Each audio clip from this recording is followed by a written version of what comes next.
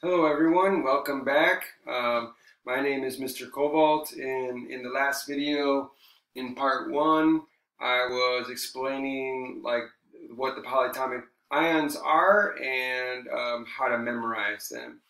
And just to recap a little bit, the polyatomic ions are called polyatomic because they have more than one atom. So before this, if you only have an ion that is made up of one atom, or one kind of atom,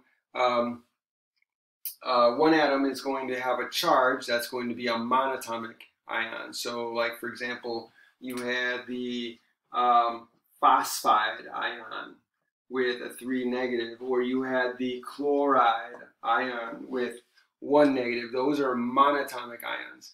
The polyatomic ion, as the name suggests, it has more than one atom.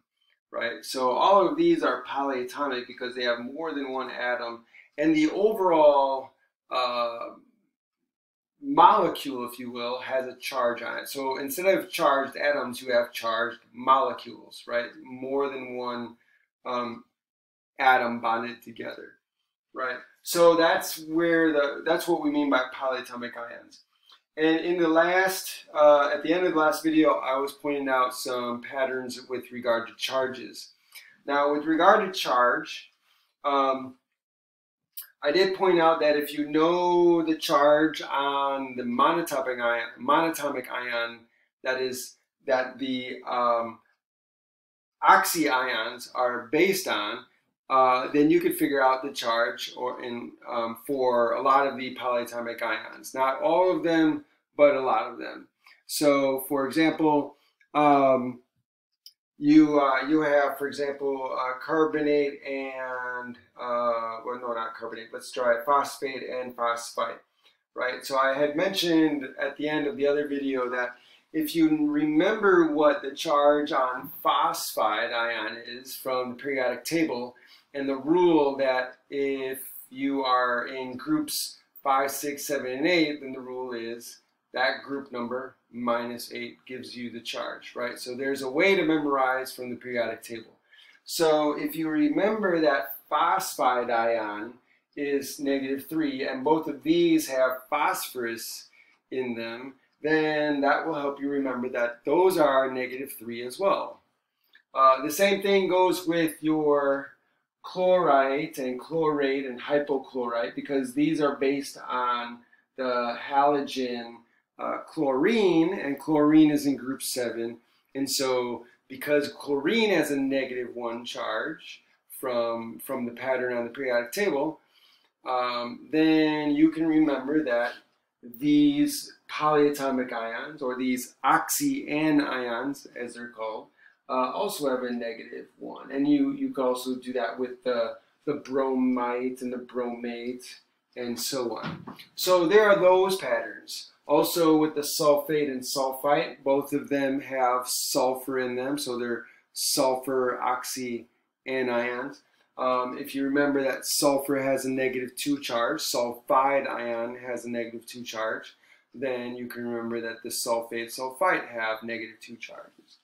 Now, the last thing that I was trying to say was, what about if you have hydrogen, right, in the formula? Well, if you remember carbonate, right, so if you remember that carbonate has CO3 2-, then all you're going to do is you're going to add hydrogen to it, right? So the formula, if you remember the formula here, then all you're going to do for the hydrogen carbonate is to add hydrogen to the beginning of it, right? So this becomes HCO3. Now look at the charge. The charge is 2-, 1-. So you can kind of remember this by remembering that hydrogen tends to have a plus charge to it, right? So we'll talk more about this when we get into acids. But if you can remember a plus charge on your hydrogen, so that way when you add hydrogen to your polyatomic ion, you're adding a plus charge, and that plus charge will cancel out one of the negatives. So you go from a 2- to a minus, right? So you're going to go down in one charge.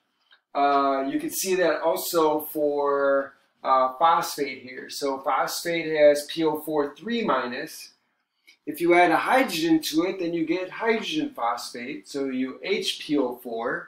But look at the charge, goes down to 2-. So here you have 3-, it goes to 2-.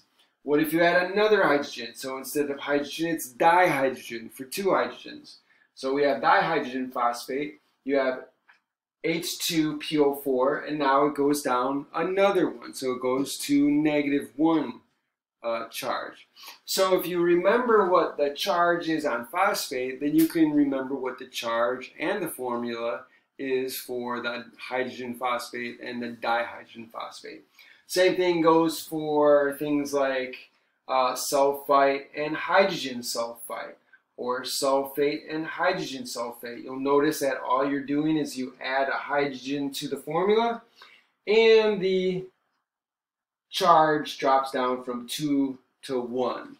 Okay, so these are just some of the tricks that you can use to help you remember the patterns, and that'll help you remember what the formulas are and what the charges are. And this doesn't work for everything on the list of polyatomic ions, but it does work for a lot of them. But some of them you're just going to need to memorize. Like, for example, you have your acetate ion. You're just going to need to remember that it's C2H3O2 with a minus charge. Or carbonate, you just need to remember that that's a CO3 with a 2- charge. Or hydroxide is an OH-. Or you have cyanide, which is CN-. So those are just ones you just need to remember. And you could use note cards where you have on one side of the note card you have the formula and the charge, and the other side you're going to have the name. That is a perfectly way to memorize the periodic, to memorize the polyatomic ions. You can go through your cards when you get up in the morning for 20 minutes. You can go over them before you go to bed for about 20 minutes, and then if you do that, you know, on a consistent daily basis, you will memorize the cards. You will memorize the ions. But here's knowing the patterns will help a lot as well. So just keep that in mind.